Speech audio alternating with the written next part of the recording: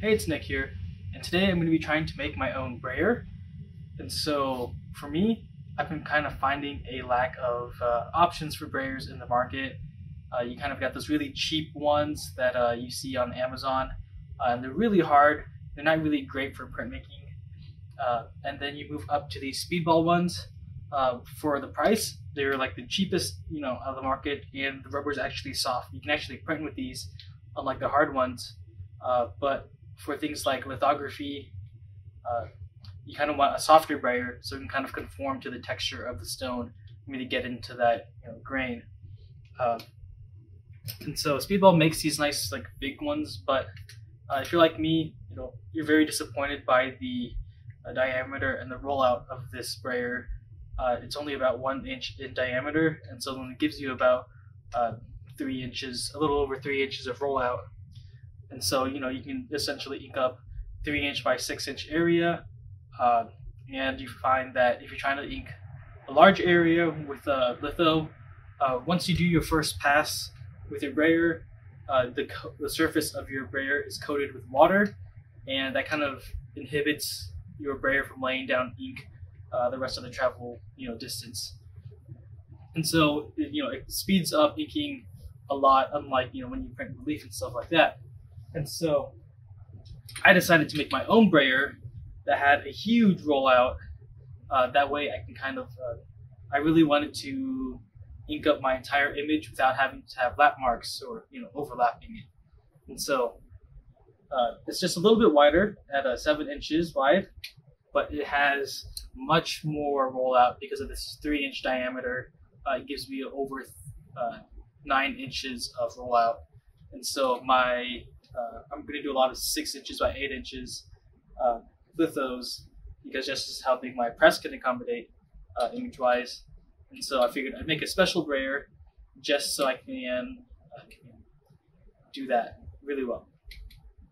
So let's get into it. So I can't take all the credit for this process of how to make a brayer.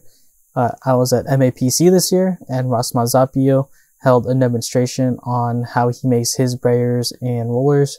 And when I saw this rubber at THICC, it kind of gave me that push to finally just kind of go ahead and make it. There's a few differences though. Ross Mazapio has a laser cutter. I do not. And he is a bit more concerned with making printmaking kind of affordable and accessible. And I wanted to make a balls to the wall, perfect brayer for me. So essentially, I have this acrylic tube, which is going to serve as the outer part of the mold. And I have this dowel rod for the inner part of the mold, which will be the part that I get to screw into, and it'll help me save some money on rubber, so I don't have to fill the whole thing with rubber. So I'm just going to slot into here like this, and about 1/2 of an inch between the inside dowel rod to the outer cores.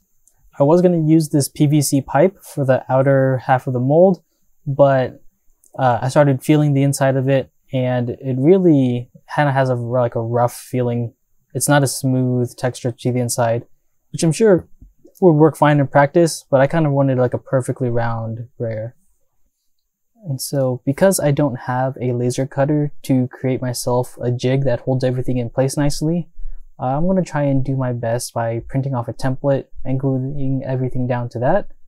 So I'm going to take my calipers and kind of measure the core, and I'm going to measure the outside of the mold, and I'm going to plot these into Photoshop, and then I'm going to print off onto this clear transparency, and then just line everything up as best as I can.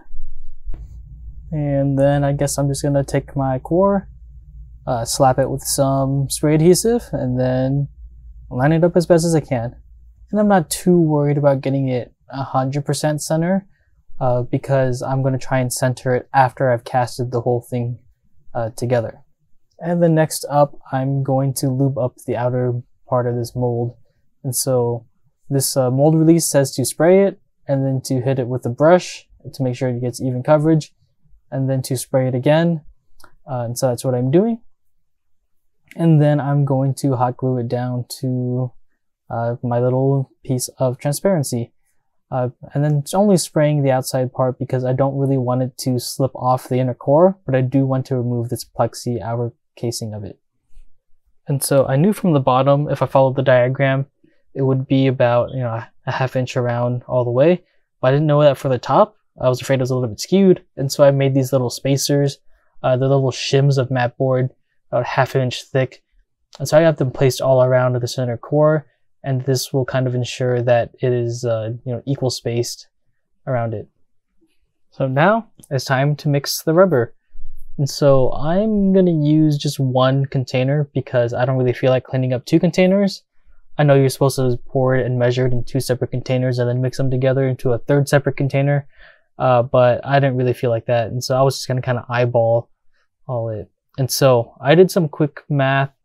Basically, I took the volume of the outer casing of the mold and the volume of the inner core, and I subtracted the inner core from the outer core, and that gave me kind of a rough approximation for how much liquid I was going to need. And so about 16 ounces. And so that's what I was going to shoot for. If I have a little bit extra, there's nothing wrong with that. And so after a thorough mixing, I'm going to go ahead and pour it into my mold. And I'm going to do a really high kind of barista pour. And so what this is going to do is string that urethane rubber. And so this string is going to get really thin, and that's going to force all of the air bubbles that I might have mixed in out to the surface of that string. And hopefully they don't go inside of the rubber. And so this rubber has a 16-hour cure time. And so I'm just going to come back the next day, and it's been about 17 hours. So I'm just going to go ahead and demold this. And it took a little bit of figuring out, but it actually just kind of pushed out really nice and simple. It took a bit of force. At first I was a little bit afraid of breaking it, but it worked out great. And so then I had to clean off this kind of top side.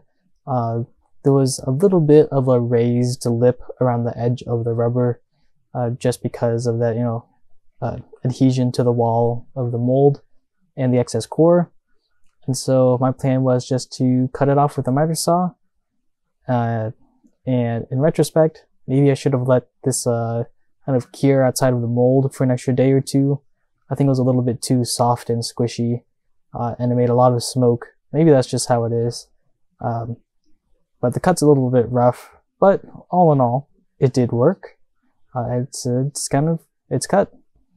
And now for the handle. And I wanted to work with brass just because I really like that black and gold kind of aesthetic.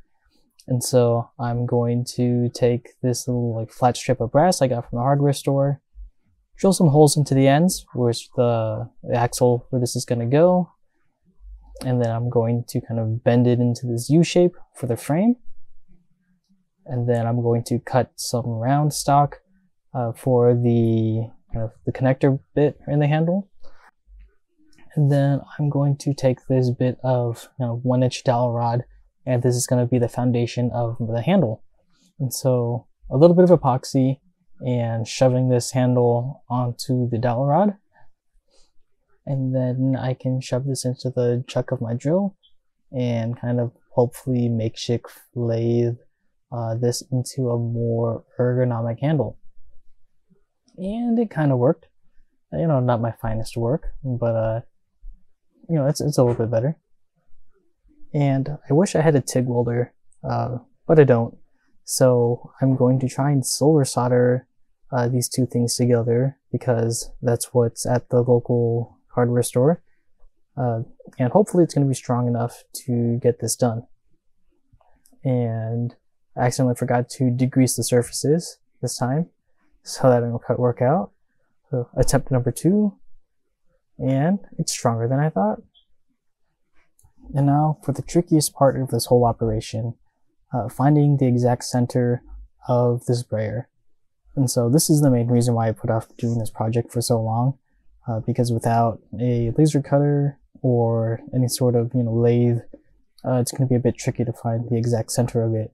But I did see this trick where you can kind of take this speed square, and then if you take the lines, you can trace this right here, rotate it a bit, trace another line.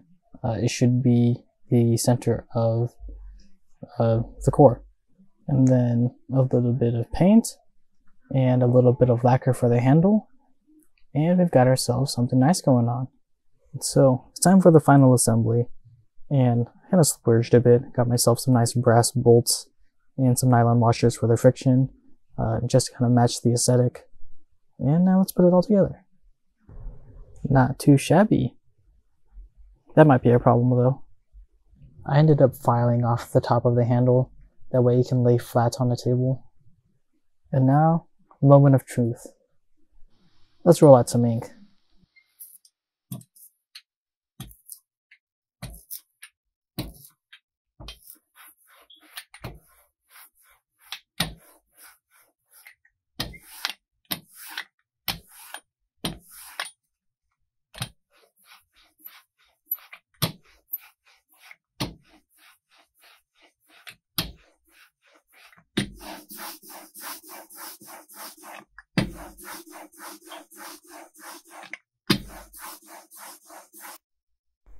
And to be honest, this is performing way better than I thought. The ability to cover my entire image with one pass is a convenience I did not know I wanted. But it's not without its flaws. I think I was a little bit off when I was kind of centering up these holes. Maybe I put the screws in not quite so center, or maybe it's kind of traveling across the threads of these bolts, because definitely I can hear it doing that. And so that causes this to not kind of spin perfectly, you know, in a circle. It's a little bit off balanced, but in practice, I cannot feel that at all. It feels like a perfectly smooth motion when I'm rolling out ink. And then secondly, one thing I wish I didn't do was kind of brush the mold release across the acrylic tube. It released quite well, and the instructions said to do it, but it did leave this kind of texture to the surface of the brayer. And now in practice, this does not show up in my slab or on my stone, so it's not that big of a deal, but it does just kind of, you know, make this a little bit less pretty. So overall, was it worth it? I spent a lot of money.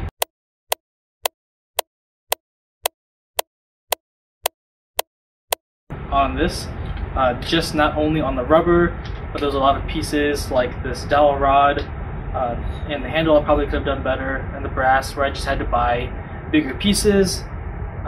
You know, I have enough supplies to make 2 brayers with everything that I bought, but you know, if I only wanted 1, and I don't know why I would want 2 of these massive brayers, because I can't be printing twice at once. You know, I'm just in the studio by myself, and so I don't really need a second one. I might make a second one and sell it, but if I were to make 2, these costs would definitely kind of you know, make more sense. But as it stands, it was one expensive brayer, but because there's nothing else like it on the market, I think it was worth it. You know, those THICC sprayers don't have quite as much rollout as this one does. It's just a little bit shy of what I wanted it to be able to do, and I think rollers are just a little bit too cumbersome for, you know, me and my small print shop. I really like having a brayer in one hand and a sponge in the other hand, and that way I can ink up and sponge, and it doesn't really friction up my hand. You know, if you have to print lithos by yourself with a roller, you know, the water from the sponge really kind of grips the rollers as you ink up, and it's a lot more uncomfortable, because I think a brayer kind of solves that issue. So I'm really happy with it. In the end, I think it was worth it, because there's nothing else like it. I think it looks pretty cool. The black and gold is really my aesthetic, and so I really like working this brass. And so hopefully this might inspire some of you to make it, make your own brayers. So thanks for coming along for this adventure. I'll see you next week.